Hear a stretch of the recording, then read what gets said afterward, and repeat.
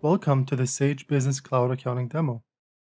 In this video, you will learn how to create, copy, reverse, and delete general journal entries in Sage Accounting. Journal entries offer a convenient way to record adjustments in the general ledger. For example, a journal entry can be used to record accruals, the depreciation of a fixed asset, or to write off a bad debt.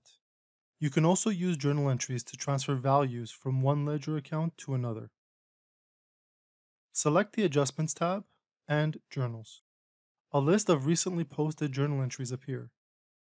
Click New Journal. Enter a reference, which can be a source document number or a short description. Confirm the date, and enter description if desired. Next, select the first ledger account you want to use. In the details, you may enter a comment at the line level, enter an amount on the debit side, or on the credit side as appropriate. Select a second ledger account, again type some details if needed, and enter an amount on the debit side or on the credit side. In this example, we're recording an entry for depreciation of a fixed asset. Each journal entry must have at least 2 accounts. You can have as many accounts as needed. It is important to keep in mind that the total debit value and the total credit value must be equal. It's not possible to save an unbalanced journal entry. If you would like to attach a supporting document to the transaction, click the Attachment button.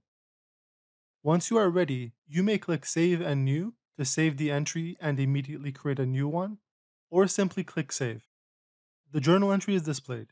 From here, click Edit if you would like to modify the transaction. The Attachment option allows you to update the attachment file or add a new one. Copy is a very convenient option if you would like to create a similar transaction. For example, if this transaction needs to be recorded on a monthly basis, it's easier to copy it rather than recreating it from scratch.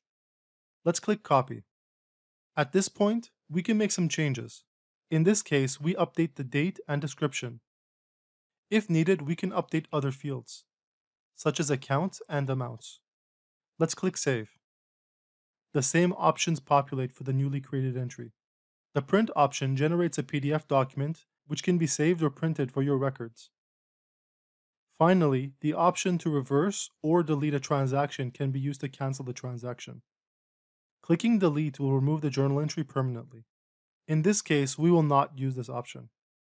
Please note that the options to edit or delete a transaction are only available for transactions that have not been reconciled. The Reverse option allows you to create a reversal entry that cancels out the original transaction. Debits from the original transaction become credits, and credits become debits. This option can be convenient to reverse accruals from previous periods. In this case, we do not wish to reverse the entry, and we click Cancel. In cases where we create a journal entry with federal or provincial tax amounts, we'll receive a note indicating that they can be included on our tax returns. To use this feature, check the box in the Include on Tax Return column, and the tax returns will be automatically adjusted. Congratulations, you now know how to create, copy, reverse, and delete general journal entries in Sage Business Cloud Accounting.